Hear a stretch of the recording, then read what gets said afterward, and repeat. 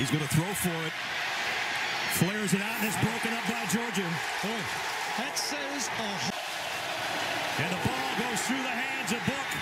And he's in a heap of trouble. Comes up firing and almost completes it to Lawrence Keys. And Georgia. Zeno in 4th and 10, intercepted.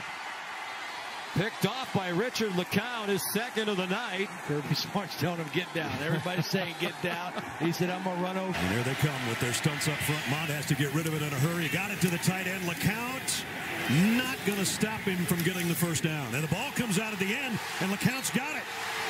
I don't know if it was blown dead or not, but Georgia's got the football. Right at the end, the ball pops loose. I really think that's a good play. He did not lose his forward progress. He kept moving on the play, and I think they let it go. That dynamic duel in the secondary. It was Reed that hit him from behind, and Lecounte, his running on defense. Over the middle, off the hands of Ebner, and intercepted by Richard Lecounte. He's dragged down at the 26.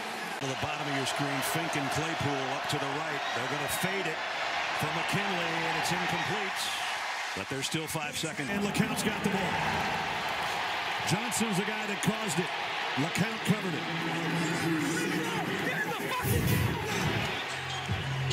Run the quarterback would have been successful, but just the reach out just enough by Johnson to poke that ball loose right on the football, and that popped it out. I do not like quarterbacks carrying their ball in the non-dominant hand. They do not practice it. We saw it last week with Tua. He had it in his right arm.